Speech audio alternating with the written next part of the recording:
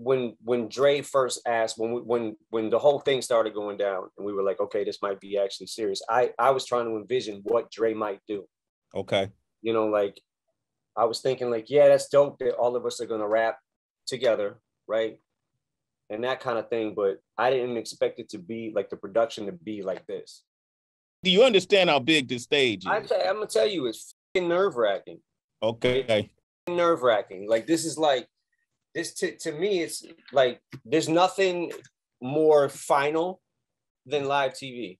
You know what I'm saying? So like if you fuck up, your fuck up is there forever. Kendrick to me is the most electrifying vocalist of this generation. Would you agree with that? I absolutely would agree. Yeah. I would agree with that. Kendrick is at the very top tier of lyricists, not just of this generation, but of all time.